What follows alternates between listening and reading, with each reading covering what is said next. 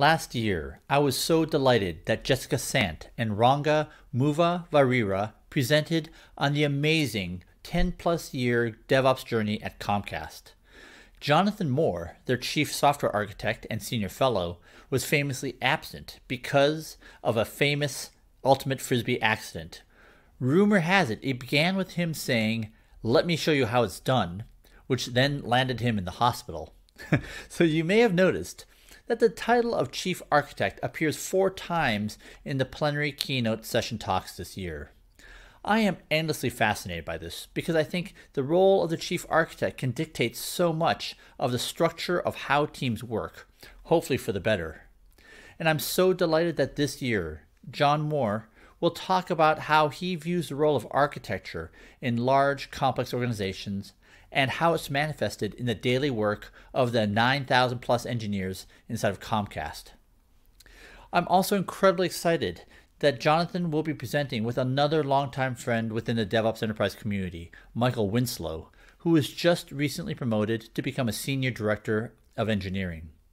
Michael is now leading the teams responsible for the technology behind the X1 entertainment experience across mobile, web, and television. Here's Jonathan and Michael.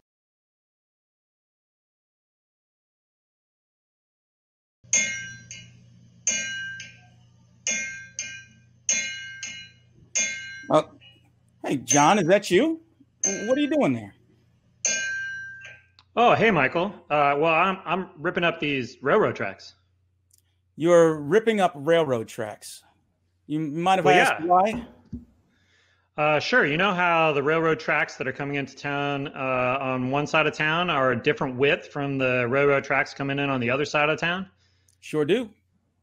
Well, the railroad companies are planning to relay those tracks so that the widths match up. Yeah, I heard about that. I think it's great. Now people don't have to get off of one train, lug all their baggage to another, and get on another. They could just ride right through. Sounds like it works out for everybody. Well, it doesn't work out well for me. I own a hotel here in town, and I sure liked having people have to stop and stay overnight while they were changing trains.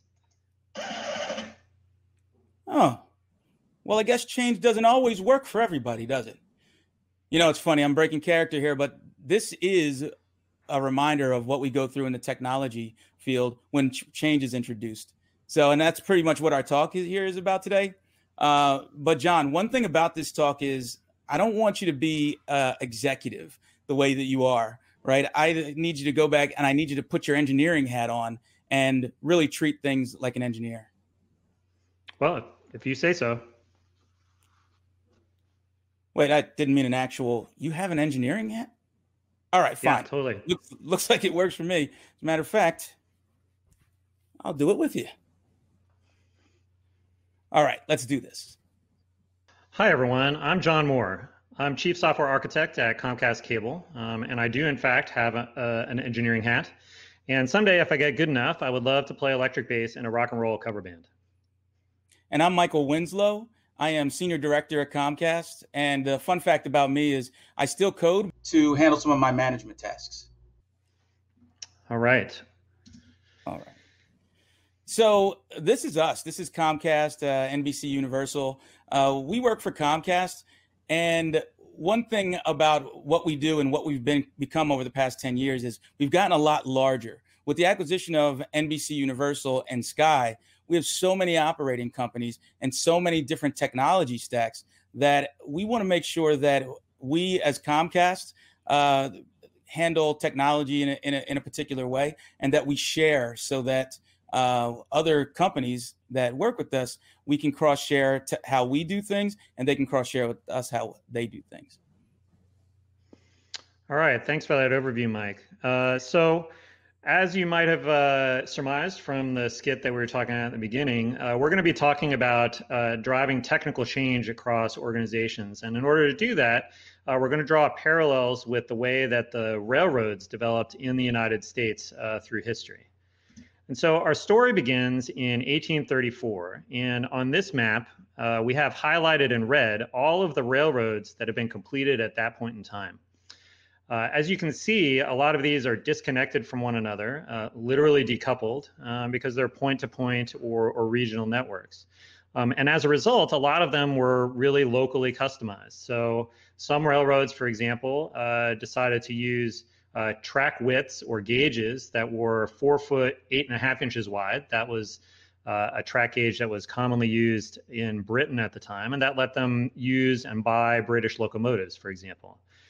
In New York, some railroads decided to go with a 6 foot wide gauge, even wider, because they anticipated they would be so successful that they were going to need really large engines to pull all of the cargo and passengers that they were going to have on their trains. This is a classic example of over-engineering. Meanwhile, down in the South, a number of their railroads actually went with a 5 foot wide gauge because that was more convenient for shipping cotton bales from plantations out on the interior of the country out towards ports on the coast. And so this was the scenario here at this point in time.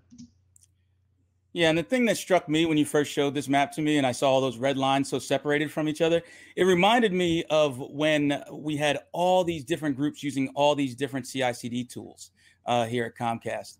And just like you said, there were so many reasons to have these different gauges and these different rails for these areas. Well, it's not like our teams didn't have good reason to use the tools that they were using. They all did. But it really was kind of a problem having so many different technologies under one roof. Yeah, and in fact, the railroads ran into this once those railroads grew enough that they started needing to interconnect with one another and interoperate with one another. Just as a funny side note, we actually didn't quite have enough CI/CD logos to cover all of the railroads. There's one that we didn't manage to cover out in Western Tennessee, but I'm not sure adopting yet another CI